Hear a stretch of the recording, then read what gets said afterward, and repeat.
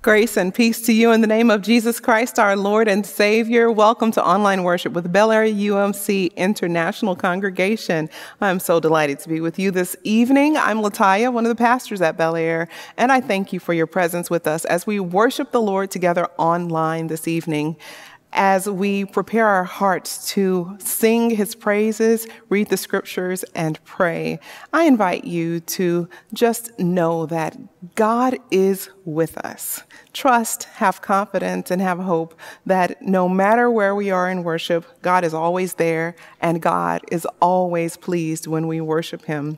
This is the Easter season, the Easter tide, if you will. We are still celebrating the resurrection, which we always do, whether it's the Easter season or not, but it's a special season in the time of the church. And so we just continue to celebrate Jesus. We celebrate his resurrection, and we celebrate that we are saved by grace because of it.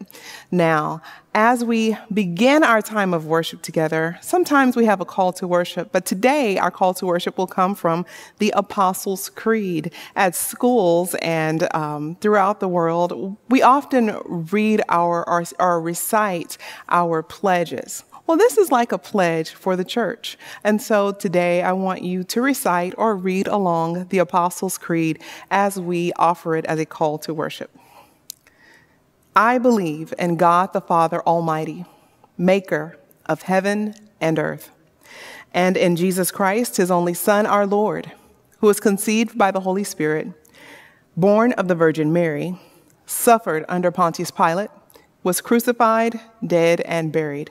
On the third day, he rose from the dead. He ascended into heaven and sitteth at the right hand of God the Father Almighty. From thence he shall come to judge the quick and the dead. I believe in the Holy Spirit, the Holy Catholic Church, the communion of saints, the forgiveness of sins, the resurrection of the body, and the life everlasting. Amen. Thanks for reading along just now. Now, let's sing.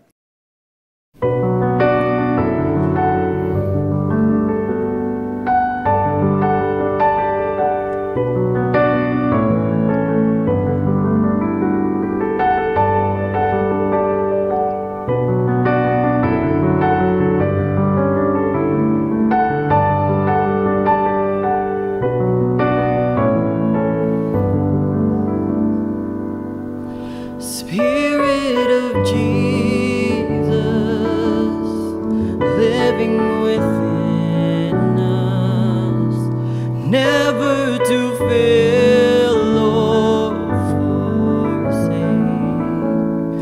unending promise, heaven inside us, whispers the sound of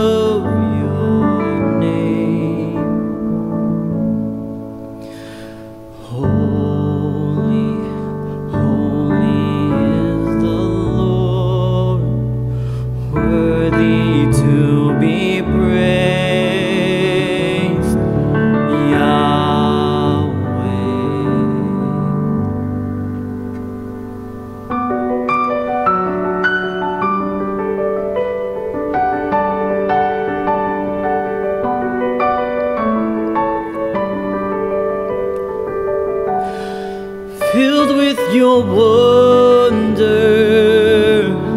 here I surrender, held in your mystery of grace, calling me closer, waking desire, coming alive in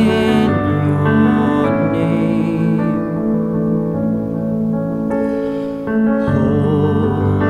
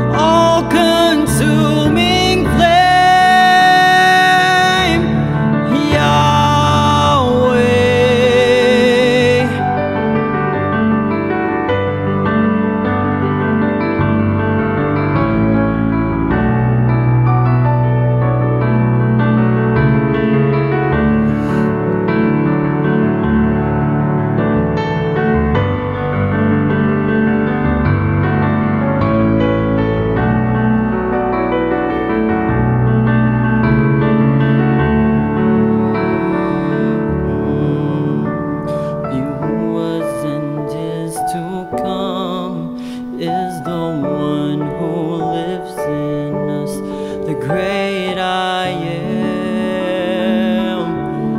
Yahweh. He who was and is to come is the one who lives in us, the great I am, Yahweh. And holy, holy is the Lord, worthy to be praised. Yahweh, fire, fire, and fire rising in my soul, all consuming flame, Yahweh.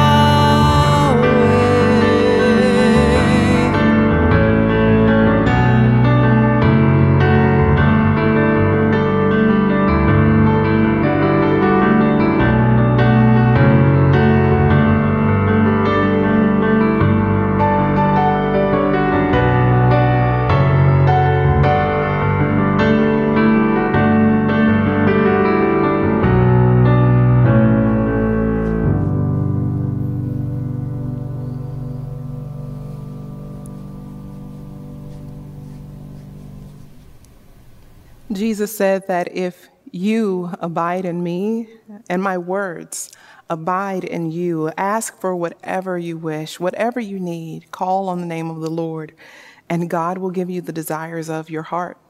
Most of all, God desires that we would come to him when we have need, that we would come to him when we are lonesome or afraid or have any need that could ever come to mind. God desires that we would reach out to him, knowing that we can have confidence that he hears us when we call, that he hears our prayers and he answers us. Therefore, let us go to God now in prayer. Risen Lord, you came as a sacrifice for our sin. Give us faith to accept this act of love so that we turn from all human efforts and drink in the atoning righteousness of your death and resurrection, your living water. Lord, in your mercy, hear our prayer. Risen Lord, you are the true vine. We are the branches. By your Spirit, produce the fruit of love, joy, peace, and patience in us for others to taste and enjoy, to see that you are good.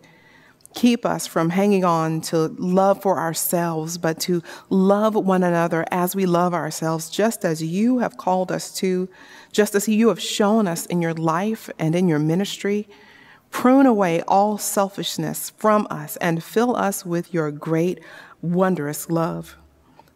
Lord, in your mercy, hear our prayer.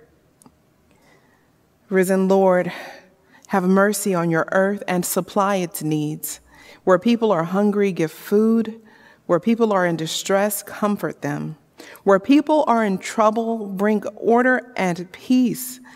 Turn the whole world to you in faith, repentance, and praise, O Lord our God. Lord, in your mercy, hear our prayer. Lord, focus our love on people we know with various needs, particularly special needs.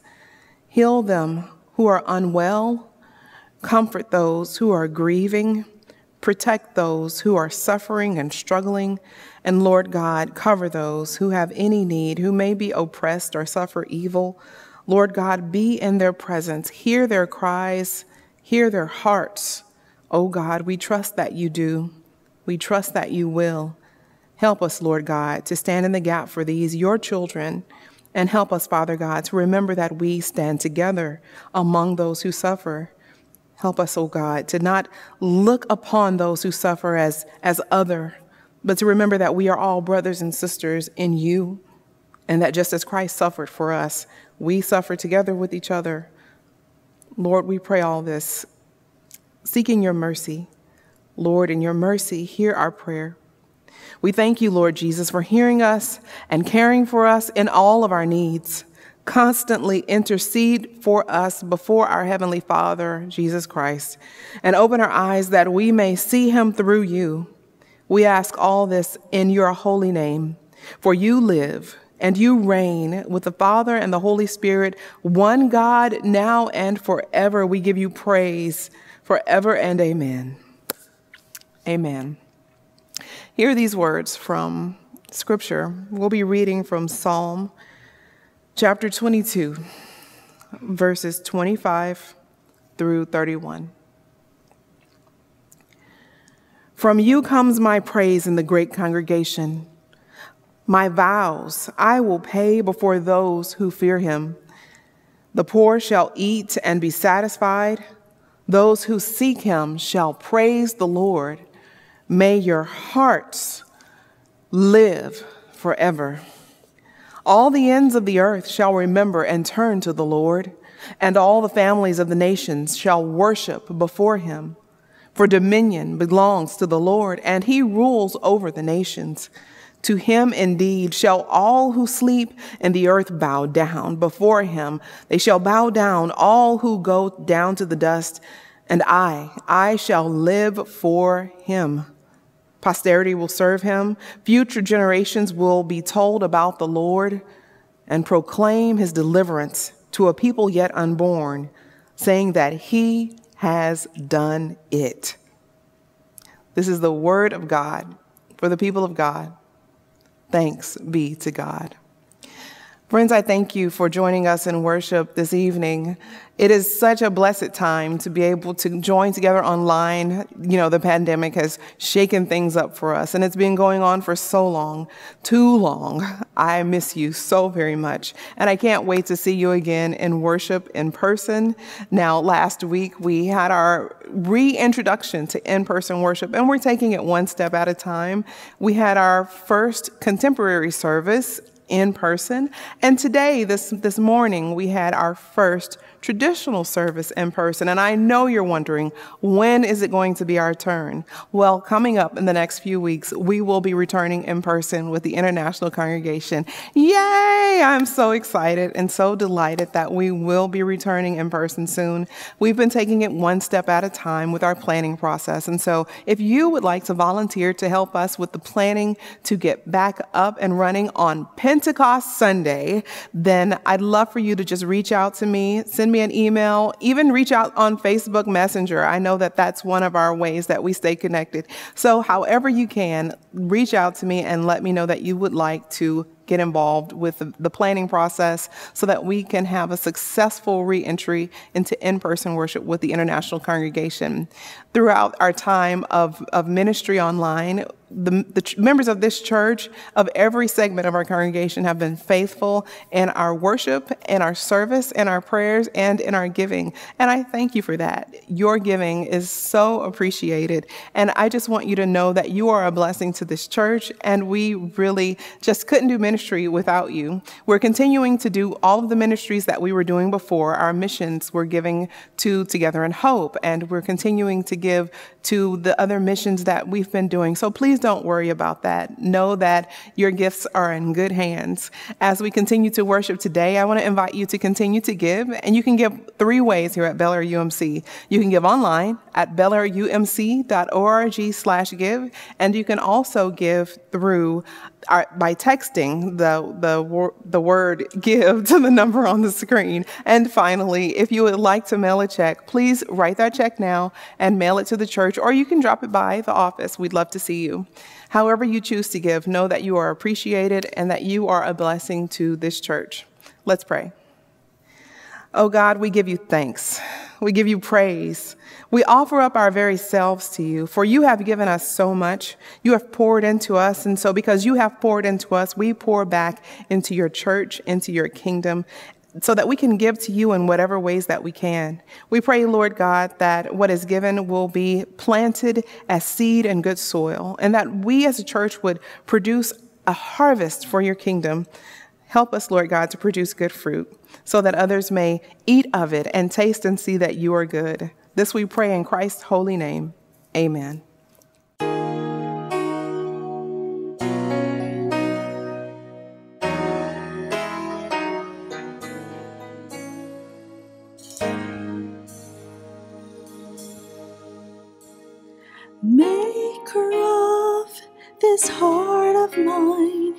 You know me very well.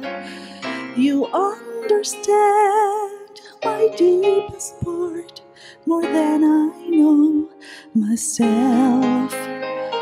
So when I face the darkness, when I need to find my way, I'll trust in you, shepherd of my heart. Keeper of this heart of mine, your patience has no end. You've loved me back into your arms, time and time again. So if I'll start to wonder, like a lamb that's gone astray, I'll trust in you, shepherd of my heart. You're the beacon of my nights. You're the sunlight of my days. I can rest within your arms. I can know your loving ways. So let the cold winds blow and let the storms rage all around. I'll trust in you, shepherd of my heart.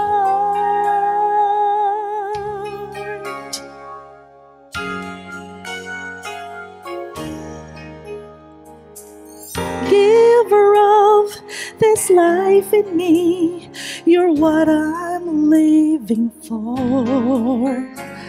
For all my deepest gratitude, you love me even more. So as I walk through valleys, listening for the Master's call, I'll trust in you, shepherd of my heart. You're the beacon of my nights. You're the sunlight of my days. I can rest within your arms. I can know your loving ways. So as I walk through valleys, listening for the Master's call, I'll trust in you, shepherd of my heart. I'll trust in you, shepherd of my heart.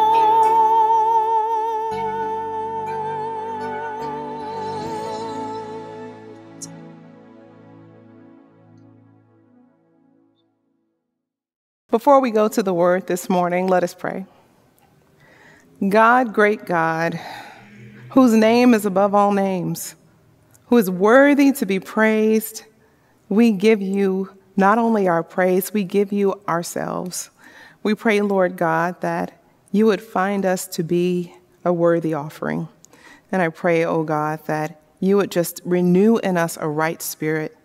As the word is preached this morning, may the words of my mouth and the meditations of my heart be acceptable in your sight. You are our Lord. You are our rock. You are our Redeemer. We bless you. In Jesus' name, amen. Hear now these words from the Gospel of John, chapter 4, verses 5 through 30. And then we're going to jump over to verses 39 through 42. It's a really long passage this evening. So, he came to a Samaritan city called Sychar, near the plot of ground that Jacob had given to his son, Joseph. Jacob's well was there, and Jesus, tired out by his journey, was sitting by the well. It was about noon. A Samaritan woman came to draw water, and Jesus said to her, "Give me a drink." His disciples had gone to the city to buy food. The Samaritan woman said to him, "How is it that you, a Jew, ask a drink of me, a woman of Samaria?" Jews do not share things in common with Samaritans. Jesus answered her, "If you knew the gift of God and who it is that is saying to you, 'Give me a drink,' you would have asked him, and he would have given you living water."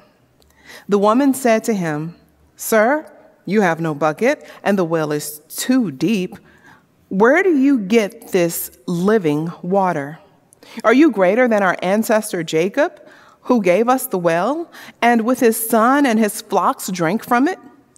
At this point, y'all, Jesus knew she wasn't seeing what he was saying, and she was still looking for real material water in her situation. So he needed to make it a little bit more plain. So in verse 13, he says, Jesus said to her, "Everyone who drinks of this water will be thirsty again, but those who drink of the water that I will give them, they will never be thirsty again. The water that I will give them will become in them a spring of water gushing up to eternal life."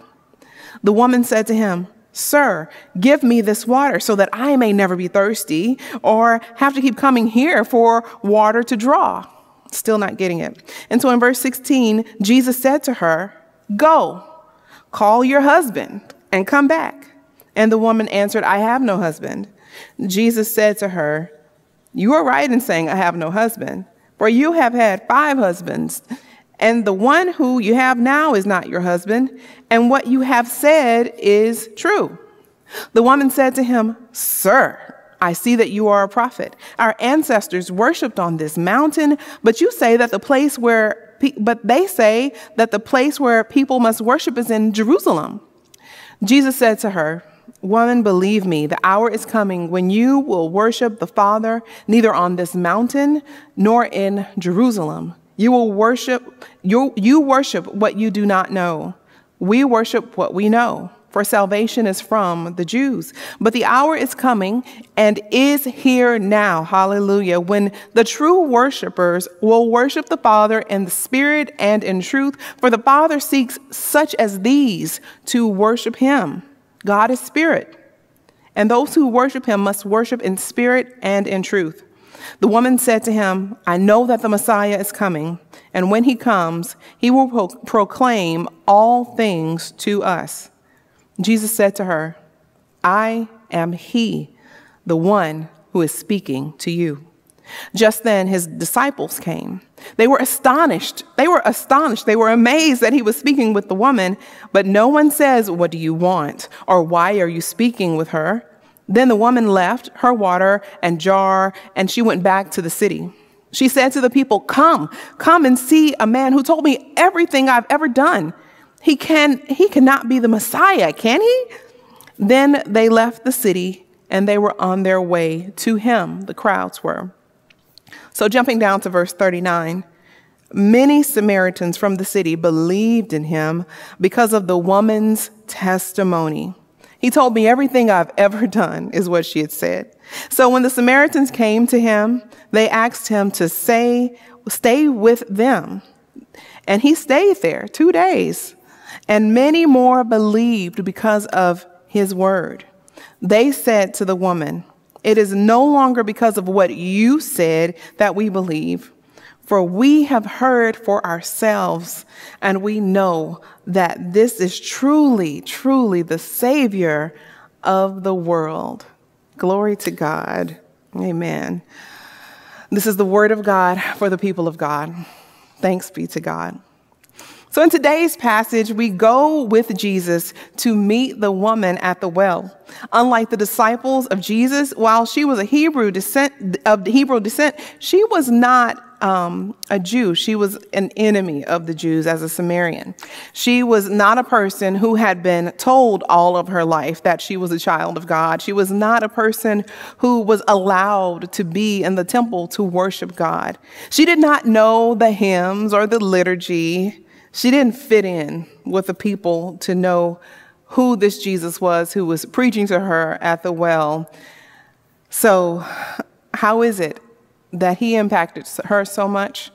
Well, she had faith. In spite of her station, she had hope. In spite of her enemies, she was able to see beyond her situation. The woman at the well believed that the Messiah, the Savior, the Christ was coming in amazing grace and would save a wretch like her in spite of what other people thought about her and in spite of her past.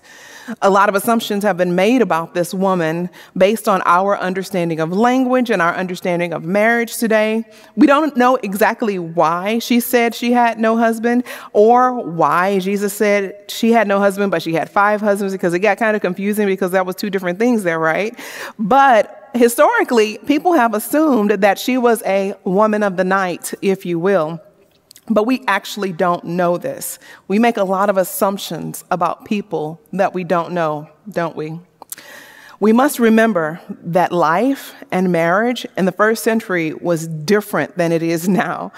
Due to the conditions of the environment in which they lived, the life expectancy was younger than I am right now. It was about 35 years old. And so it's a chance that this woman had a husband and he died, and she married his brother, which was the law, and he died, and the other 4 brothers died, and now she was doing the best she could with what she had. We don't know. It's possible that she was in a marriage with a man who didn't want to be married to her, or a man that was married and was forcing her to do things. We don't know. There's always things we don't know. And so we have to be careful about judging other people and learn how to accept them, just as Jesus accepted her in this passage.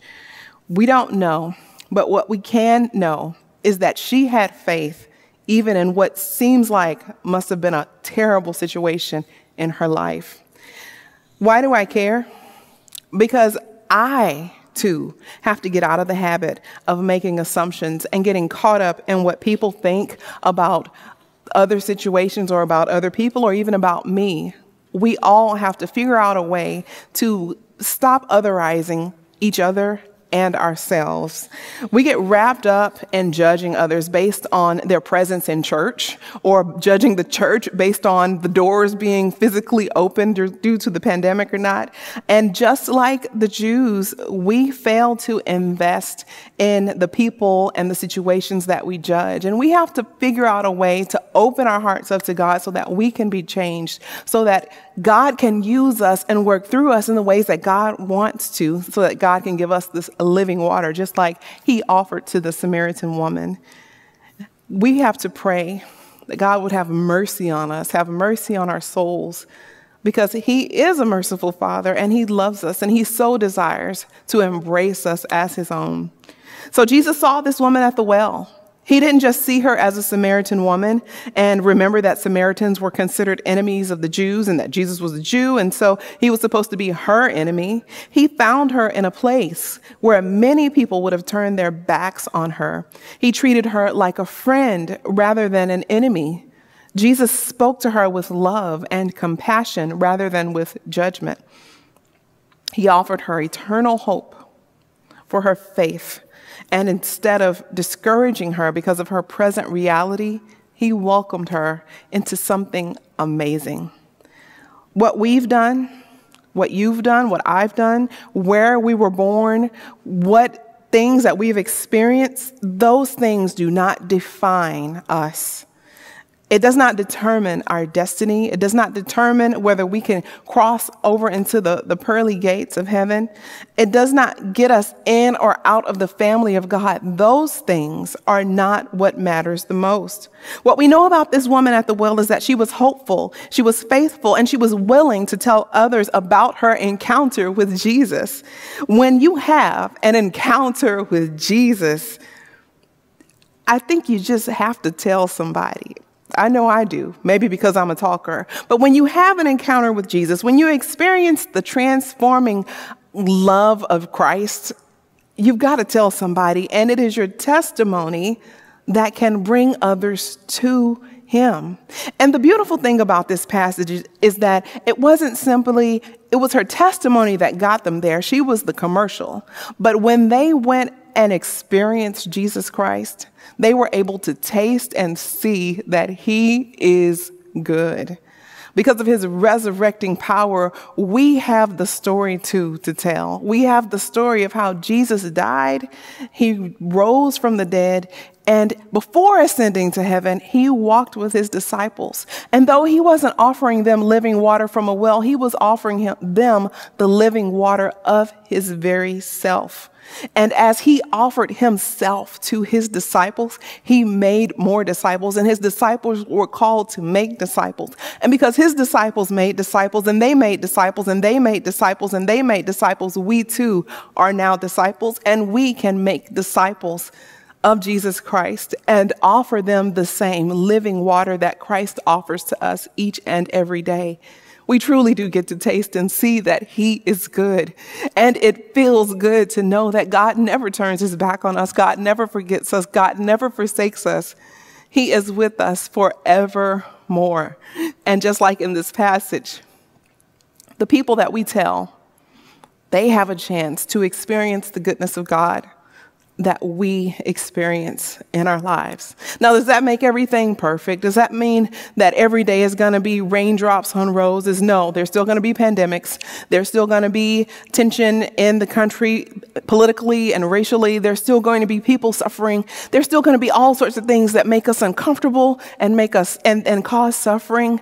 But because we have Christ, because we have that living water, we can be renewed in him.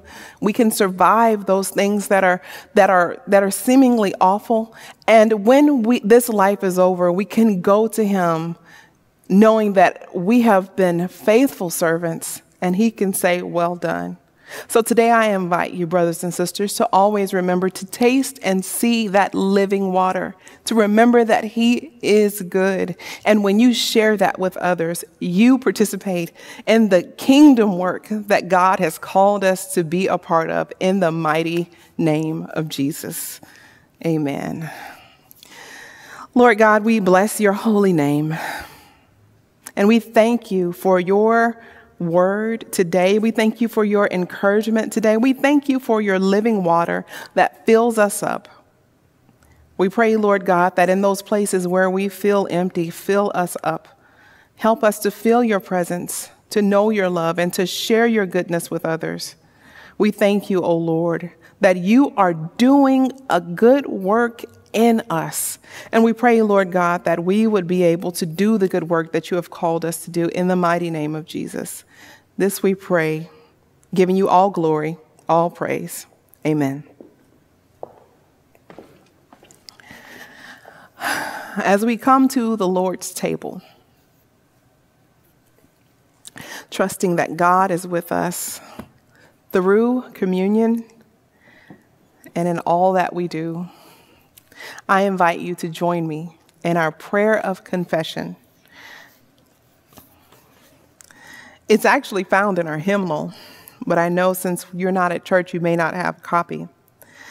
But I would like to share with you that Christ our Lord invites to his table all who love him, who earnestly repent of their sin, who seek to live in peace with one another. And so we confess our sin before God and together in our worship. Merciful God, we confess that we have not loved you with our whole heart. We have failed to be an obedient church. We have not done your will. We have broken your law. We have rebelled against your love. We have not loved our neighbors, and we have not heard the cry of the needy. Forgive us, we pray. Free us for joyful obedience through Jesus Christ our Lord. Amen. Friends, hear the good news. Christ died for us while we were yet sinners, and he rose again, and he assembled with us and carried out his word. That proves God's love for us. So in the name of Jesus Christ, you are forgiven. Glory to God. Amen. The Lord be with you. Lift up your hearts. Let us give thanks to the Lord our God. It is right and a good and joyful thing always and everywhere to give thanks to you, Almighty God, creator of heaven and earth. And so with your people on earth and all the company of heaven, we praise your name and join their unending hymn. Holy, holy, holy Lord, God of power and might. Heaven and earth are full of your glory. Hosanna in the highest. Blessed is he who comes in the name of the Lord. Hosanna in the highest. Holy are you, and blessed is your Son, Jesus Christ. By the baptism of his suffering, death, and resurrection, you, O God, gave birth to your church. You delivered us from slavery to sin and death, and you made with us a new covenant by water and the Spirit. On the night in which he gave himself up for us, he took bread. He gave thanks to you. He broke the bread. He gave it to his disciples, and he said, "Take, eat. This is my body, which is given for you. Do this in remembrance of me." And when the supper was over, he took the cup. He gave thanks to you, gave it to his disciples, and said, "Drink from this, all of you. This is my blood of the new covenant, poured out for you and for many for the forgiveness of sins. Do this as often as you drink it in remembrance of me." And so in remembrance of these, your mighty acts in Jesus Christ, we offer ourselves in every place where we worship and praise and thanksgiving as a holy and living sacrifice in union with Christ's offering for us as we proclaim the mystery of faith. Christ has died. Christ is risen. Christ will come again. O God, pour out your Holy Spirit on us gathered as we gather virtually online. Pour out your Holy Spirit on the gift of bread and wine and cup wherever we worship. Make them be for us the body and blood of Christ, that we may be for the world the body of Christ, redeemed by his blood. By your Spirit, make us one with Christ, one with each other, and one in ministry to all the world, until Christ comes in final victory and we feast at his heavenly banquet. Through your Son, Jesus Christ, with the Holy Spirit in your holy church, all honor and glory is yours, Almighty Father, now and forever. Amen. And now, with confidence of children of God, I invite you to join me in saying the Lord's Prayer. Our Father, who art in heaven, hallowed be thy name. Thy kingdom come, thy will be done, on earth as it is in heaven. Give us this day our daily bread, and forgive us our trespasses, as we forgive those who trespass against us. And lead us not into temptation, but deliver us from evil. For thine is the kingdom, and the power, and the glory forever. Amen. Friends, now is the time for you to break and share your bread and drink from your cup. The body of Christ, it is broken for you. Taste and see that he is good. The blood of Christ is shed for you. Share these words and the bread together.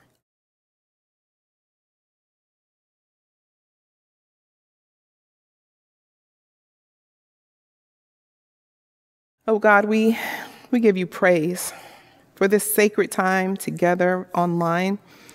And I pray, Lord God, that you would just consecrate our communion with you. Make us be the body of Christ, that we may continue to do your good work in the kingdom by your Holy Spirit. In Jesus' name, amen.